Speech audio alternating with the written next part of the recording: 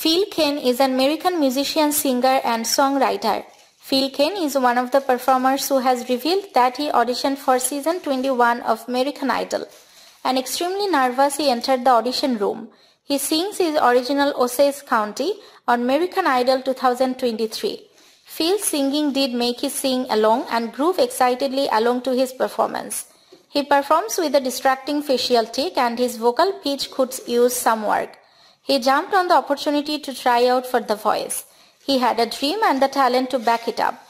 Phil is currently a student in Belmont University in Tennessee studying songwriting.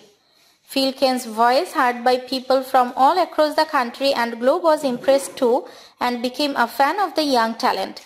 He is conflicted. It's time to leave Osage County behind, but knows that he will miss the simplicity of country life. He has received high praise from a singing veteran for his powerful performance. The moment you started playing the piano, Katie says, your choices on the piano gave me chills. And then the storytelling of your song, I believed every single word. It was just so real and I really related to it. The judges give Phil's performance a standing ovation. His goal has always been to use his professional career to fund his passion for music.